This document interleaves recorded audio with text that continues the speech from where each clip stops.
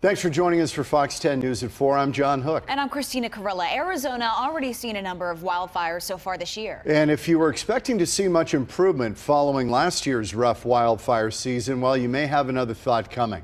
Bailey Miller joins us live with the story tonight. Bailey?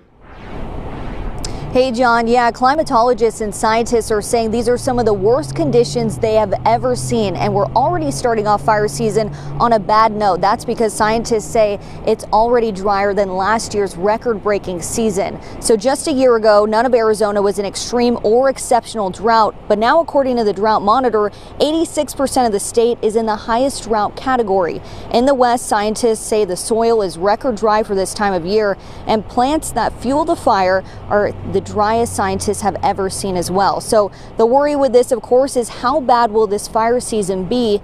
While the outlook is grim, scientists, they're still trying to figure this out.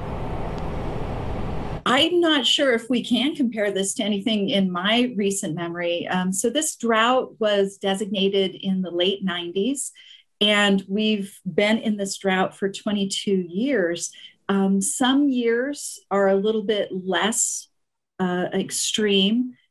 If we were to look at what has happened in the last 22 years, this is probably one of the more extreme years, and it's fed on by what happened to us last summer.